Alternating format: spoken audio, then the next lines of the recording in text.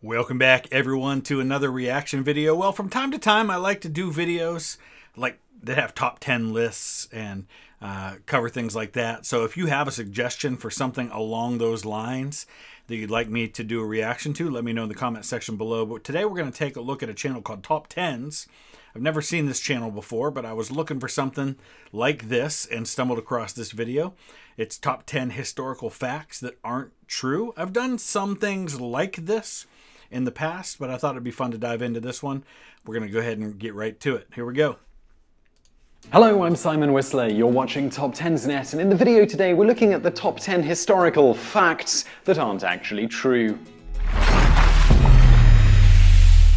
Now, I'm going to go on and say this right off the top of my head here before we get started. A lot of times I think people make assumptions about things that people believe that most people don't actually believe, especially those of us who love and study history. So some of these we'll probably look at and say, I never thought that was true. But other ones, maybe. But a lot of people that don't really pay much attention to history might believe some of these things. Number 10. Columbus was the first European to discover America. While this old belief has been largely expunged from the historical record today, at one point it was believed as a fact by generations of schoolchildren and is still maintained as true by some adults even today. Of course, the truth is that the Vikings preceded Columbus by centuries and may have even built small villages in the New World hundreds of years before Columbus was born. Even if that weren't the case, however, from a purely technical perspective, Columbus never actually touched foot onto what is today the United States, spending all of his time in the East Indies. And so what I'm going to do is I'm going to just let each one of these play all the way through before I react, just so I don't say something that then they're going to say anyway. Part of that with setting foot in the United States is just a matter of semantics. Here in the United States, we generally refer to ourselves as Americans. I recognize full well that there are a lot of other people in a lot of other countries that also consider themselves Americans in North and South America. When I was in Central America, at least my experience was that they referred to us there as, people in Central America refer to us as North Americans. So I get that. And I know that probably rubs some people the wrong way that we call ourselves Americans, even though there are lots of other Americans. I've never heard anybody claim that Columbus discovered America from the standpoint of the United States of America. Most of what Columbus set foot on was in the Caribbean. It was those islands down there where all the cruise ships go today. He didn't even really set foot on North or South America. But yeah, I think most people understand that one's not true anymore, as is the case that Columbus was not this guy who suddenly discovered that the world was round. Scientists had known this for thousands of years at this point. Go back to the ancient Greeks. They knew the world was round. There was nothing new there. What they didn't know was how big the earth was. And Columbus underestimated how large the earth was. Columbus thought it was smaller than it was, and that he could easily get from the west coast of Spain to Asia in a month or two. And it turned out that there was a big continent in the way, and it was much, much further than he thought. What is today the United States, spending all of his time in the East Indies. Number 9. People in Columbus's time thought that the world was I just covered that one.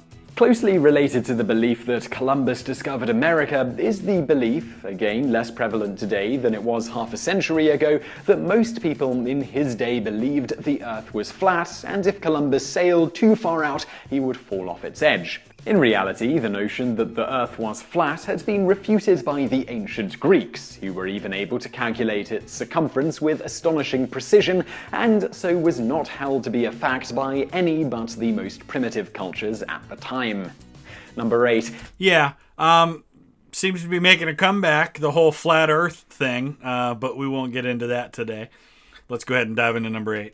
Hitler seized power in Germany by force. Many people hold the misconception that the Nazis seized power in Germany, but nothing could be further from the truth. The fact is that the Nazis came to power through free and fair elections, and even used the democratic process to secure that power. In effect, Adolf Hitler, appealing to the very legitimate grievances and fears of the German people, used the ballot box to achieve the powerful position of Chancellor, and then used that very same process to destroy democracy by having the legislature grant him the emergency powers he convinced them was necessary to restore order. Now, that's a little bit of an oversimplification, and I think it's being a little too charitable to the Nazi Party. Yeah, did they get power through elections? Yeah. Did they manipulate the system and basically bully their way into that power in free and fair elections? Also true.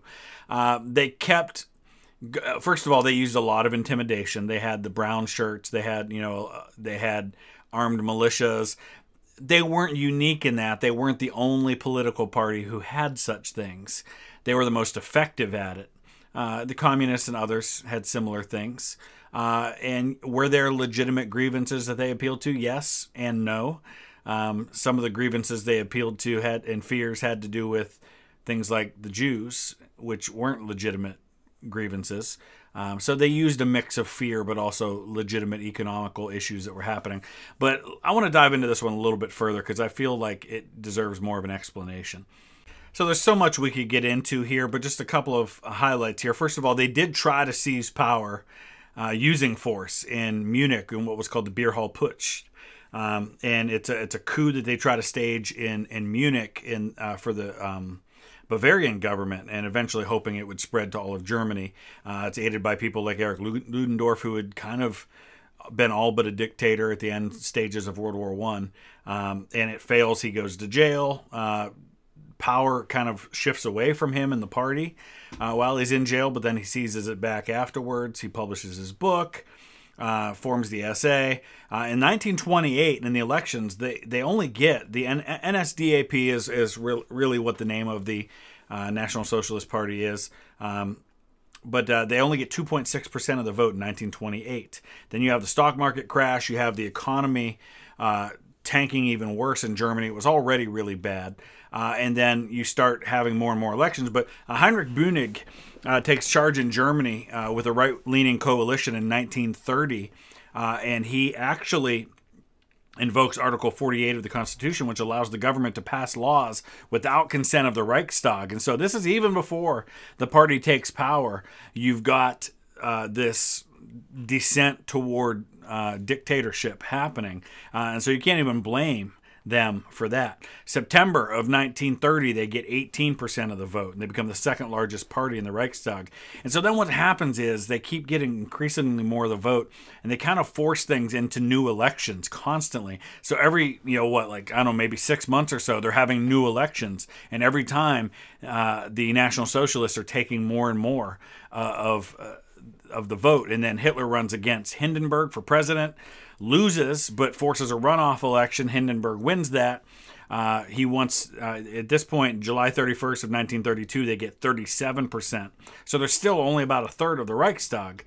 But this is when Hitler, then they force another vote, and this time they actually lose votes. Hitler wants to be chancellor, but they don't give him that position. They give it to Franz von Papen instead. But then eventually Papen is forced to resign, and then he's made vice chancellor. He's forced out. Hindenburg appoints Kurt von Schleicher as chancellor. Chancellor Schleicher is then pushed out, and then they finally make Hitler chancellor in 1933. He immediately starts going in. He introduces censorship.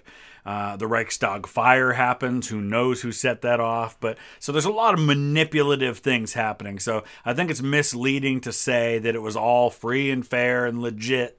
There's a lot of shady stuff going on to get them into that position. And then once the president dies, Hindenburg, in August of 1934, they merge those two positions, chancellor and president. And at that point, he's firmly in place as a dictator. The emergency powers he convinced them was necessary to restore order. Number 7. The stock market crash of 1929 started the Great Depression.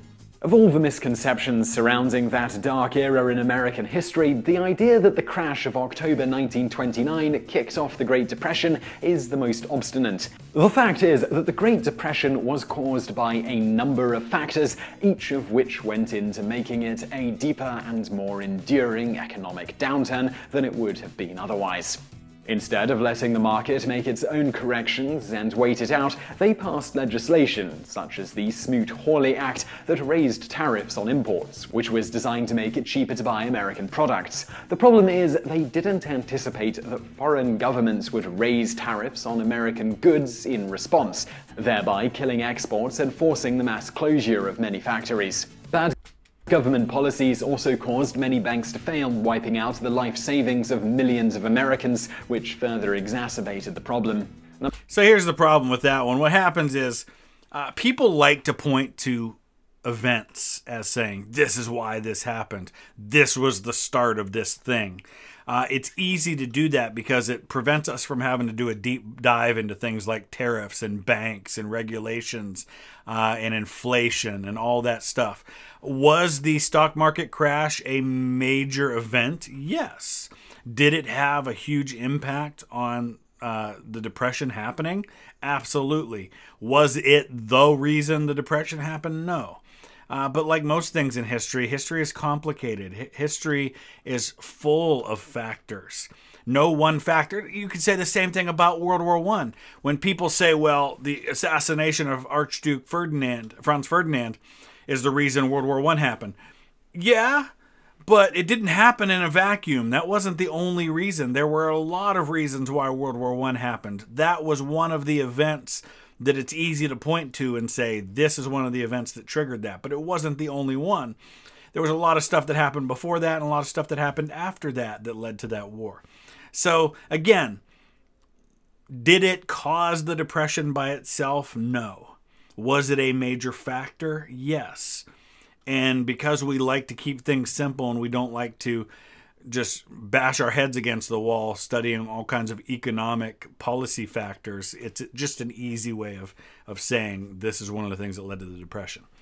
Out the life savings of millions of Americans, which further exacerbated the problem. Number 6. Japan had to attack America if it wanted to survive economically. The belief that Japan was largely forced into attacking the United States because of the crippling embargo America had imposed upon it in response to its aggression in China is debatable. Japan had two options available to her other than attacking the Pacific Fleet at Pearl Harbor.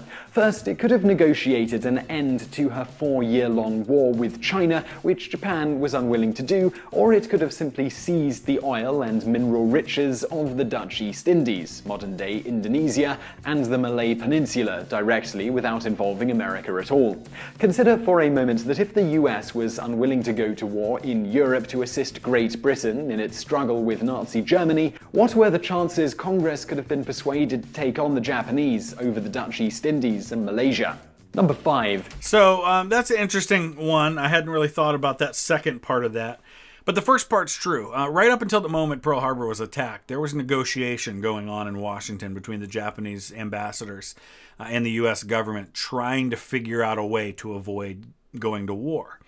But the sticking point for the U.S. was that Japan had to stop its wars of aggression. Now, would that have included the Dutch East Indies? I'm not sure I 100% agree with him that the U.S. wouldn't have drawn a line in the sand if Japan had decided to seize the Dutch East Indies and go after that oil. Maybe not. Maybe there's not enough political support or popular support for Roosevelt to go to war over that. I think it would have been heading in that direction increasingly. But yeah, I mean, that's a fair point. Did they have to go to war? No. They could have negotiated. They could have stopped their other wars, and the U.S. probably would have dropped the embargo. And then who knows what might have happened. But it's an interesting thought. What do you think about that one? Let me know. Persuaded to take on the Japanese over the Dutch East Indies and Malaysia. Number 5. If Lee had won at Gettysburg, the South would have won the Civil War. No chance. No chance. It is chance. widely believed that the Union victory at Gettysburg in July of 1863 prevented the North from complete collapse, but a careful look at the overall strategic situation at the time demonstrates this to have been unlikely. Agree. First, even if Lee had routed Meade's army at Gettysburg, it would have come at considerable cost, especially considering the number of Union troops Lee faced, over 90,000 compared to his own 70,000 men. This means that even if he had been victorious, Lee would have emerged from the battle with a largely exhausted and depleted force left with which to march on Washington almost 100 miles away. Additionally, Gettysburg would have been only the first in a string of obstacles he would have had to overcome as he moved east. Eventually, he would have to retreat back into Virginia in any case, and though he could add another Confederate victory to the long list of victories Lee had enjoyed up to that point in the war, the South simply couldn't match the North's almost unlimited industrial capability and was doomed to eventually lose in any case. Yeah, I've said this many times before. The only way the South was winning that war was by winning it the same way that the United States won its Revolutionary War. Which was the help from foreign powers. South needed Europe. They needed France. They needed Britain. They needed Spain. They needed somebody on their side to help break up the blockade, to help financially, to help militarily. Short of that, it just wasn't happening. It just was not happening. Let's say Lee wins at Gettysburg. Let's say Pickett's charge breaks Meade's line. Lee's got less than 50,000 men left. He's got 10,000 or more wounded that he's got to deal with. He's deep in enemy lines. He's not marching on Washington. Washington was the most fortified city on earth at that point. He was not taking Washington with the army that he had. It just wasn't going to happen. Also, at that point, Pennsylvania was raising tens of thousands of militia units that even then were in the process of being sent in that direction. So Lee still would have been outnumbered probably 2-1, even after a victory there. The Army of the Potomac would have fallen back somewhere into Maryland between Lee and Washington. Lee was not in any position at that point to move on to Philadelphia or somewhere like that. He was going to have to fall back to Virginia, or he was going to have to pursue Meade's army in Washington. And meanwhile, Vicksburg still happens, and that's the real turning point of the war anyway. That cripples the South economically even more than it already had been. He's 100% right. It didn't make a difference. Number 4. Lincoln's Emancipation Proclamation freed the slaves. Most students grow up believing that the Emancipation Proclamation freed the slaves, but it did no such thing. First of all, it only applied to slaves living within the Confederate States, and since the North had no power to enforce the proclamation in those territories not under its direct control, it really had no immediate effect on freeing anyone. In fact, it didn't even free those slaves in the northern states, where slave ownership, while uncommon, was still legal. It was only illegal to buy and sell slaves in the North, not own them. It would take the 13th Amendment, ratified in 1865, to do that, and it applied throughout the country, not just parts of it. I will disagree with one thing he said there, where it didn't really free any slaves. There were large parts, by the time the Emancipation Proclamation takes effect, New Orleans, which is by far the largest city in the Confederacy, is under Union control. Large parts of Tennessee are under Union control, parts of Arkansas, parts, not much of Virginia, but some of Virginia. Parts of Mississippi are under Union control. So there are, Louisiana, there are areas where this applied and took immediate effect. In fact, a lot of these slaves start making their way into the Union Army then. And you have these units, and this is what makes it possible for things like the 54th and 55th Massachusetts, the 1st Kansas Colored. There were Louisiana units in the Union Army. And so a lot of that is starting to happen, and it means that moving forward, as the Union armies march further south, any areas that come under their control, East Tennessee, northern Mississippi, northern Alabama, Georgia, these are going to become areas that then those slaves can become freed as well. But yes, once the war was over, all of that might have been rolled back, and then what do you do with all these people that have been freed? Do you re-enslave them? And I think the fact that Union soldiers fought a lot of people saw that as the reason they had to pass the 13th Amendment, because they said, how on earth can we tell these men who fought and bled for the Union that we're taking away their freedom and sending them back to slavery when the war is over? It just was inconceivable to them. So that was a big reason why they were able to push for the 13th Amendment's passage. Applied in 1865 to do that, and it applied throughout the country, not just parts of it. Number 3, Lindbergh was the first person to fly across the Atlantic. Non-stop. While Lucky Lindy won fame and fortune for his daring solo jaunt across the Atlantic in 1927, he was far from the first to cross the ocean by air. In fact, 2 British pilots, Alcock and Brown, had made the crossing years earlier in a repurposed RAF bomber. They flew from St John's, Newfoundland to Galway, Ireland in just under 16 hours in 1919. That flight paved the way for commercial transatlantic aviation and made Lindbergh's future flight possible.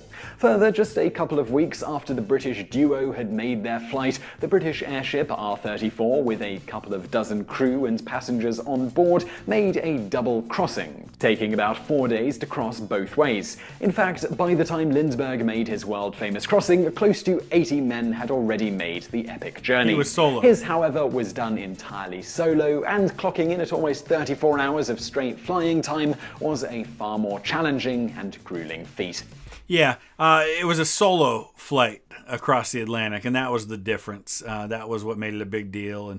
And then Amelia Earhart was attempting to be the first woman to do solo around the world. So yeah, he explained that one well. There's nothing more to add to that. Number 2, Custer's 7th Cavalry was wiped out Part of it. at Little Bighorn. While many assume that Custer's entire command was wiped out at the Battle of Little Bighorn in June of 1876, the truth is that less than half of the 647 men under his command were killed in the famous battle. The reason for this was twofold. First, some of his men were assigned to drive and guard the lengthy wagon train that followed in the army's wake, and so were too far away at the time to be involved. And secondly, Custer had divided his command between himself and Major Reno in an effort to make a two-pronged attack. Actually, I had divided it into 3. Let him finish first. Reno's assault, which preceded Custer's by an hour or so, was driven off with heavy casualties, but most of it emerged from the battle intact. It was only those companies that rode with Custer, about 210 men in all, that were entirely wiped out. He actually divided it into 3. He had a part that was under Captain Benteen. There were 2 parts that made the attack, but Captain Benteen was back, and he was supposed to wait for the packs, the supplies, to come up and then bring those to Custer. And there was a lot of controversy around the fact that he's like, well, I have to wait for the packs. I can't go to his aid until the packs get here. And then we're going to go there, hopefully sometime this year. I'm going to go there and talk about that battle in depth. But yeah, it was the companies under Custer's direct command, which included several of his relatives. I think 2 of his brothers, his brother Tom and his brother Boston, were both killed. His brother Boston was a civilian but was along. And then he also had a cousin and I think a brother-in-law that were along. So a lot of family members of his died in that. Rode with Custer, about 210 men in all, that were entirely wiped out. Number 1, the USA. And I should mention, too, interesting fact about that, the 7th Cavalry, it's the same 7th Cavalry that will then commit what we know today as the massacre at Wounded Knee, where hundreds of Native Americans were killed in 1890, right at the end of what we call the Plains Indian Wars. That was the 7th Cavalry. And also the 7th Cavalry was the unit, if you've ever seen the movie We Were Soldiers with Mel Gibson and Sam Elliott and others, the Battle of Ia Drang, which kind of was like the first big battle the U.S. was involved in the Vietnam War. That was also the 7th Cavalry. They was chiefly responsible for defeating Germany in World War I I don't think anybody and thinks World that. War II. While American material and... I'm going to stop before he even starts this one, because all the time I get people from other countries saying, why do Americans think that they won World War II and World War I by themselves? I'm sure there are Americans who think that, but I've never heard it. I don't know any Americans who think that we won those wars on our own. I feel like that's one of those perceptions that people perceive to be true that really doesn't have a lot of basis in fact. but maybe I'm wrong. And listen, I know there are. You could probably point me to Americans who have said that, but that doesn't mean the majority of us think that. Military support was imperative and likely ensured an eventual Allied victory. It was others who bore the brunt of the fighting against Germany in both wars. In World War I, the US was late to the show, not making it to France in significant numbers until late in 1917. It was the British and French who had been doing all of the fighting up until then and had battered the Germans. On the Western Front, the British and French. We cannot forget about the Italians and the Serbians and the Russians. I mean, they all suffered significant casualties too, and other countries too. By the time the US entered the fray. In the Second World War, things were much the same, with American troops not arriving in theatre until very late in the war. While they fought largely...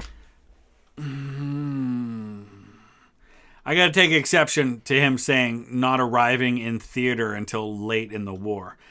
U.S. troops were on the ground fighting in 1942 in Africa, as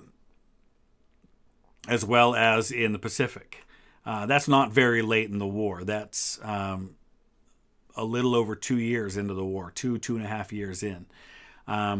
Nobody was fighting on the Western Front in Europe on the ground until 1944, and that includes the U.S. But rearguard actions in North Africa and Italy. By the time they landed in force in France in June 1944, the Germans were already reeling from the massive Soviet juggernaut that was rolling over them from the east. But that massive Soviet juggernaut was due in large part to supplies, money, and things of that nature coming from the Allies, including the United States. I don't know. I'm not saying the Soviets couldn't have been successful on the Eastern Front without that, but they would have had a much harder time. But yeah, by the time D-Day happens, Germany's going to lose the war in Europe with or without a second front. I think that's fair to say.